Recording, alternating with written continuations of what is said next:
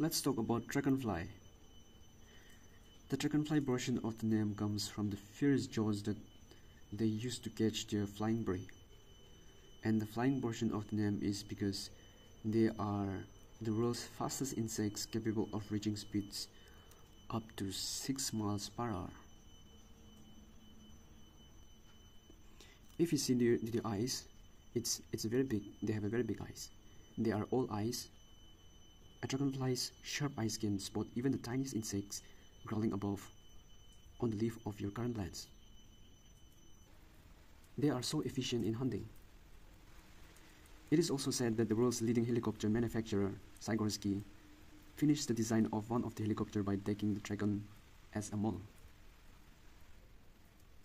Dragonflies are environment integrator. They do eat mosquitoes and serve as mosquito predators. They also feed on aphids and midges and butterflies that prevents agricultural pests.